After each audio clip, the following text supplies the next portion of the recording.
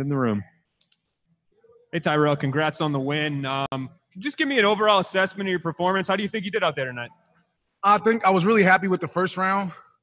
After the first round, my legs kind of went for some reason. I had felt that a little bit in the back, tried to get some sprints to wake them up, but they just got real heavy and kind of loose. I didn't understand why.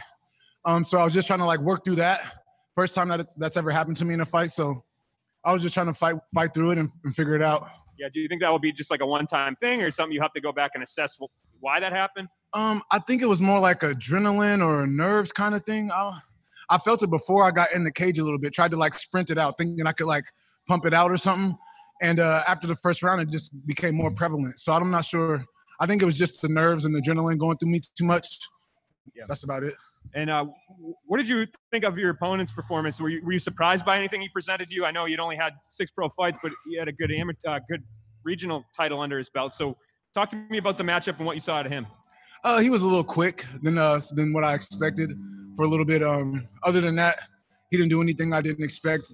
Him trying to shoot on me, I thought was very I was silly. I thought, and my coach was, yelling, "Don't get taken down." I'm like, dude, chill. Like, if I get taken down, bro, it's over. Like, in a position like that, for me, you're just wasting your time, I feel like. So I wasn't worried there. That was the only thing I thought was like, okay, you're dumb. Like, you lost the fight because you tried to take me down. So that was it. Sorry, continue. No, you're good. Co-main event slot, too. Do you feel like you used that position on the card pretty well? Like, what do you think's next for you? Do you think you could fight in a main event, big title contender fight? What are you thinking? I mean, me personally, I'm disappointed with my performance with that just because of how I felt, and I felt like I could have done a lot more. I know my coaches too. So I think I could have done a lot better. But yeah, I think I utilized, my opportunities as much as I can. And I go out there and fight to the best of my ability, whatever slot, I'm in. So I don't think the slot to me doesn't really matter as long as I'm in the cage and I got a job to do. Would you like a top contender next? Do you feel like that will be the fight? This fight was supposed to be against Sergei Kharitonov. And I stepped up, I was originally scheduled to fight Linton in December. And we both had accepted that fight. And then Kharitonov's opponent fell out. And so Bellator asked me, hey, do you want to step up and fight Sergei? I was like, hell yeah, I want to fight Sergei. I stepped up, and then Sergei was like, I don't want to fight Tyrell. So I even hit him up on Instagram, called him a little bitch, and, talked some shit to him, and he didn't respond. So I'm hoping I'll take Sergei unless he wants to keep running.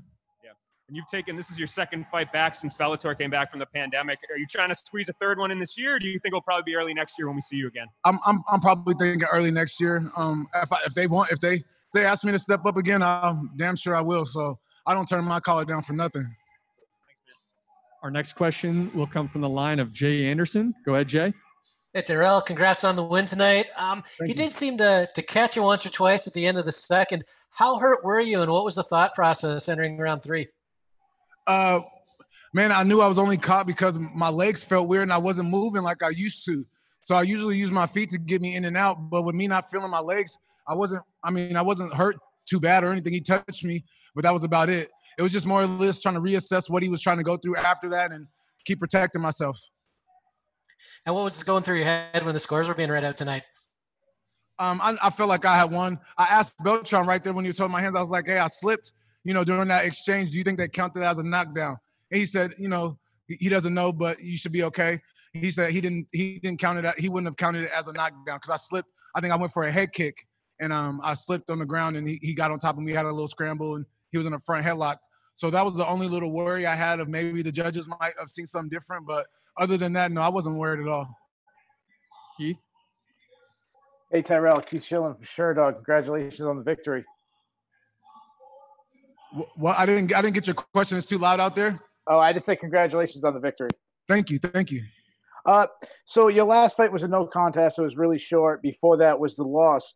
I want to go back to that loss. Tell us, what did you learn about yourself in that fight, and how has that made you a better fighter now? That fight, I would say there was a lot going into that fight before the fight even happened that I just took for granted. I had two tears in each knee. Two of them happened at the beginning of camp that I was recovering through, and then one had happened the Wednesday of the fight week while I was there in Thackersville. Before that, I had a ESPN interview, and I had TMZ talking to me right going into that fight. So there was just so much buildup, and like I felt like the recognition was coming.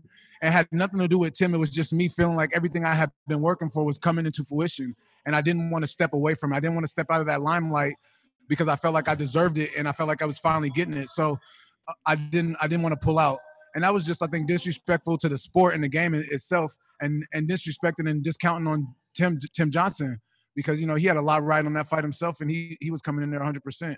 And so I think I just learned just to, you know, hey, if you're not feeling 100%, don't disrespect the game, don't disrespect your opponent, and don't go into a fight like that. So it was just not letting everything else influence my decision. Yeah, totally understandable. I know you just mentioned that you had your sights set on Sergei Kharitonov or possibly Linton Vassell, but it wasn't that long ago you kept calling out Jake Hager, Jack Swagger. He recently fought. What do you think of his performance? Is that a fight you still want? Jake Hager is not on my level in any form. He cannot wrestle me, and if you've seen, he almost got knocked out by a bum. So I'm not worried about Swagger. I shouldn't even say his name. Donna? Hi, Tyrell. I just have the one. It's a little bit out of left field, maybe, but you've been there yourself. You've been knocked out in a heavyweight fight, and the big talk in heavyweight combat sports at the moment is this Deontay Wilder stuff that he's come out with during the last week. He claims that in the Tyson Fury fight, he got there was a tampering with the gloves. I mean, you've been there. You've been finished in that kind of way. Do you kind of understand where he's coming from with making the excuses and stuff like that, or what have you made of Deontay Wilder's wild comments this week? I didn't pay attention to Deontay Wilder. I don't give a shit about him. I mean, I don't even know what you're talking about. He claimed that when he got knocked out by Fury, that his coach spiked his water. He said that Fury had the gloves on the wrong way, so he was punching him basically bare knuckle. It was a big talking point this week. Didn't care. Don't pay attention to it. No worries, man. Thank you. Simon, go ahead. Congrats on the win. The one question I have for you here is how important was it for you this week to pick up this win tonight? Extremely important. I mean, I think that's where the nerves come from now that I'm sitting there thinking about it, just like finally getting back in the ring again. I just wanted to fight. You know, I was telling my coach all week, I was like, I'm just so excited to finally fight again, because the last fight was a no contest. I only got in there for 2 minutes and 30-something seconds maybe. And then the fight before that, I got knocked out in the first round, so I didn't even get to perform it again. So for me, it was just really getting in the cage again, feeling the fight again. You know what I mean? You start to miss that atmosphere, and you get edgy for it. You know, so for me, it was just getting back in there, performing, and just fighting.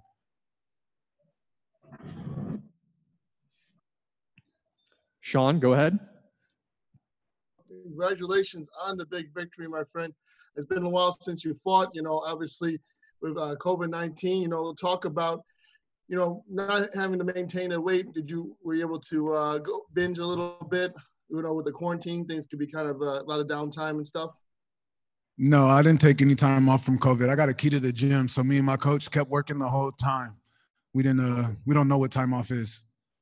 Definitely. No, I was talking about maybe like when you're being quarantined for the hotel, you didn't have to watch your weight as much as like other fighters. Oh, no, yeah, I'm a heavyweight. I didn't have to watch, but I eat clean as it is, you know. So for me, it's actually eating more food. I have a nutritionist now, and I get in trouble because I don't eat enough food. I can go, you know, I don't eat unless I work out. So for me, it was changing my diet, making sure I'm getting enough calories.